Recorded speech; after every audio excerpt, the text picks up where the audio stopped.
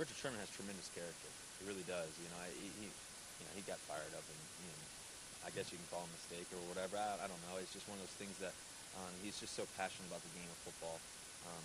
I know that that's not how he is on a regular basis from day in and day out. He's one of the most intelligent, literally one of the most intelligent people you'll ever meet, and he can make all the plays. He backs it up with his play.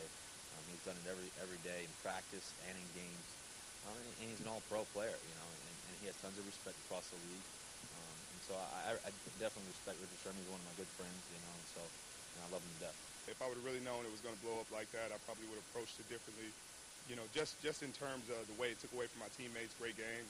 Cam Chancellor played a fantastic football game.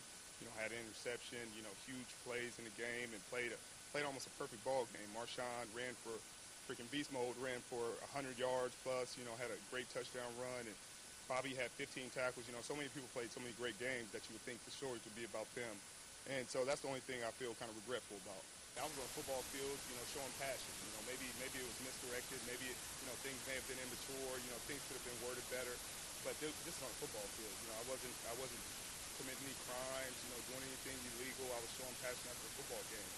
I didn't have time to sit there and contemplate, what am I going to say? But the people behind computer screens that are typing had all the time in the world to contemplate everything they're going to say and articulate it exactly like they wanted to. And some of it is, I'm sure they're pretty embarrassed about.